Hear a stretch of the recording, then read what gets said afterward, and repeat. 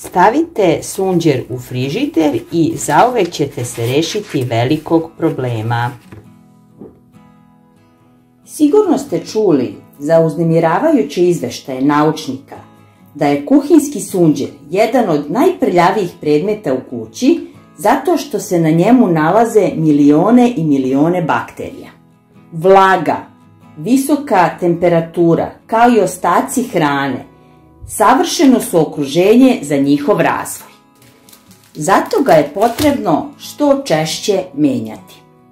Pa zašto onda da stavimo sunđer u frižider? Sada ću vam ja otkriti neverovatan trik. Zahvaljujući svojoj strukturi i svojstvima, sunđer odlično upija vlagu i neprijatne mirise iz frižidera.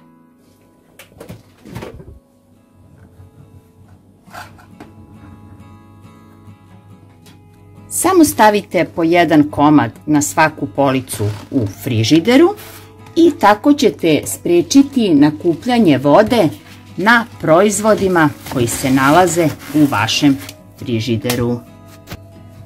Što je sunđer veći, znači to je bolja efikasnost, a i ovim trikom rešit ćete neprijatan miris iz vašeg frižidera.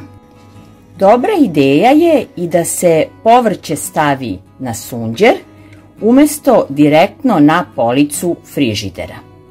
To olakšava održavanje čistoće, a i povrće se neće tako brzo pokvariti.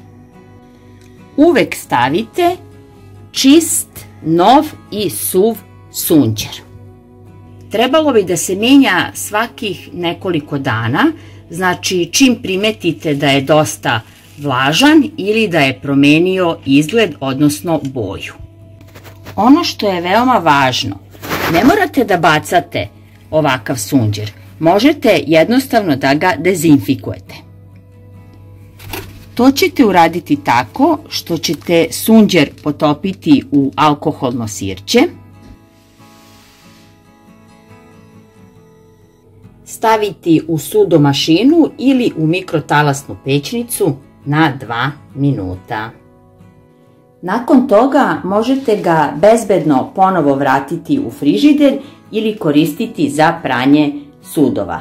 Jedan sunđer koristite najviše do 3 puta.